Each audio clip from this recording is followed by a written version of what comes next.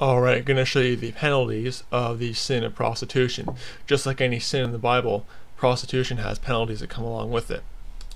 And there were serious penalties that came with committing the sin of prostitution.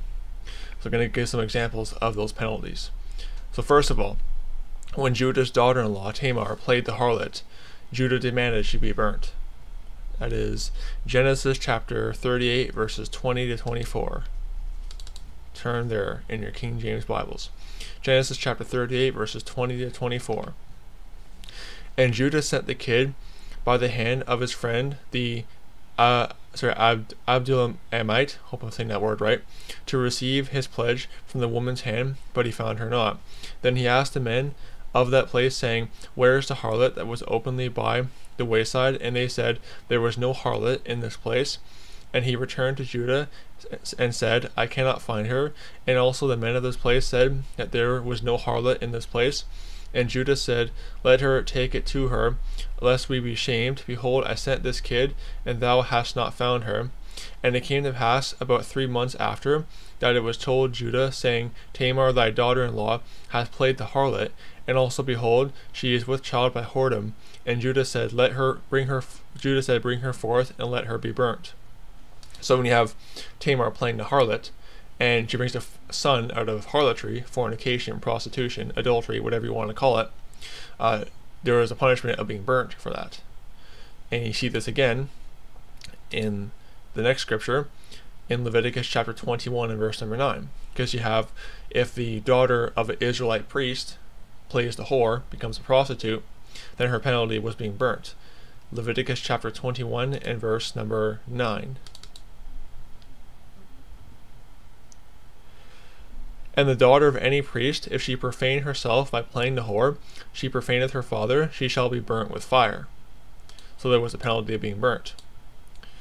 And of course, fornication and adultery, which is what prostitution is, also carried the death penalty by stoning, if it wasn't a case of fornication or adultery.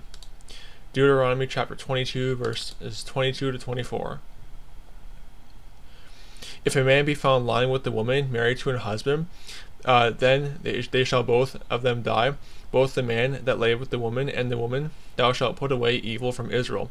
If a damsel that is a virgin be betrothed unto a husband, and a man find her in the city and lie with her, then you shall bring them both out unto the gate of that city, and you shall stone them with stones, that they die. The damsel, because she cried not, bring in the city, and the man, because he hath humbled his neighbor's wife, so thou shalt put away evil from among you. So you have in the case of fornication or adultery, the harlot gets stoned to death. So like all sin, prostitution has penalties that come along with it, because sin doesn't just go along unpunished. Okay, the wicked shall not be unpunished. Try to find the verse for that.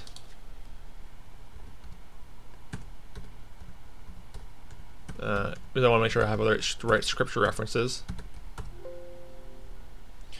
That is, Proverbs 11:21. Though hand join in hand, the wicked shall not be unpunished, but seed of the righteous shall be delivered. So, the wicked shall not be unpunished. Prostitution is a wicked sin. It's fornication. It's adultery in many cases, if the prostitutes are married. So, and sin does not go unpunished. God is a righteous judge. He punishes sin. He orders sin to be punished. So, those are blatant examples of the sin of prostitution. They get burnt, or in the case of fornication and adultery, they get stoned to death. So all sin is negative. All sin has consequences. So you ought to stay away from that kind of stuff. You ought to present your body as a living sacrifice, holy and acceptable unto God. You read about that in Romans chapter 12, verse number 1. Keep your body pure. So anyway, may the grace of our Lord Jesus Christ be with all the brethren. Goodbye.